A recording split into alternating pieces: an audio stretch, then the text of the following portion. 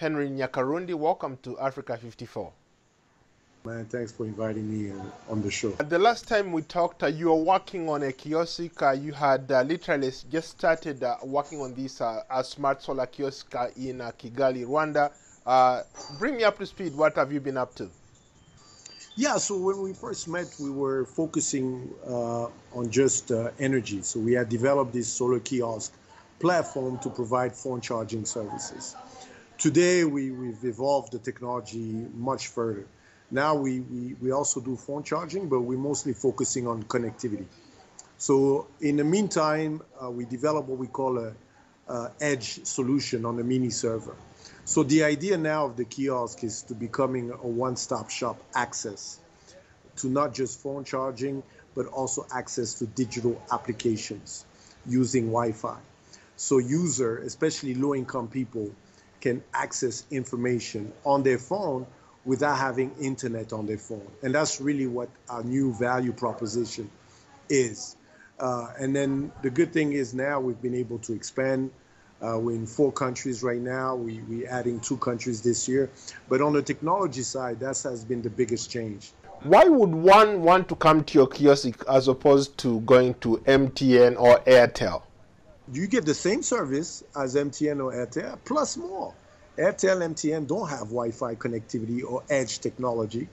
They don't have phone charging services on their kiosks.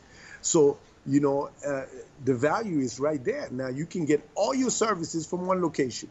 And we even added now government services where you can pay your taxes, so on and so forth. So it's a true one-stop shop. So if you're a customer, you come to our kiosk, you want to charge your phone, that's great.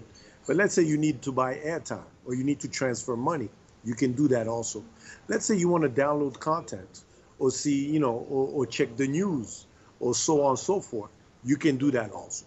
So we really wanted to build a one-stop shop for digital access. How do people access those services? Do they have to come to that kiosk for them to be able to access the news, for example, or anything, any content online?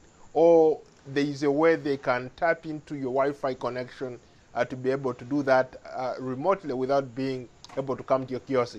No, so it's a connectivity on the go, we call it. So it's really for people that are in public places, you know, when you're waiting for your bus, if you're in a marketplace while shopping, anywhere there's a high traffic of people, whether it's in rural area, semi-urban area, or refugee camps, that's where we focus on. We don't focus on home connectivity. We really focus on connectivity on the go, while you're on the go.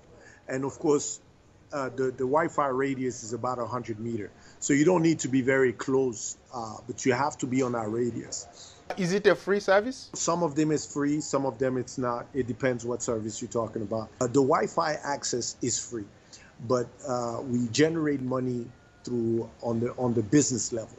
So businesses use our platform to distribute what they want to distribute on our Wi-Fi platform. Your goal is to revolutionize how technology is distributed, especially when it comes to these phones that we use or simple things that we do every day. Can you speak more about that? You know, what we're trying to do is connect the unconnected. You know, in Africa, statistically, 70% of the population are still not connected to the internet or still not using the internet. That's a huge number. If you look at business today, e-commerce, digital money, because mobile money use USSD, but digital money needs internet. All this internet business are focusing on the 30%. And that's the challenge. Everybody's focusing on the 30% of the population that is connected. The middle class, you know, or lower middle class.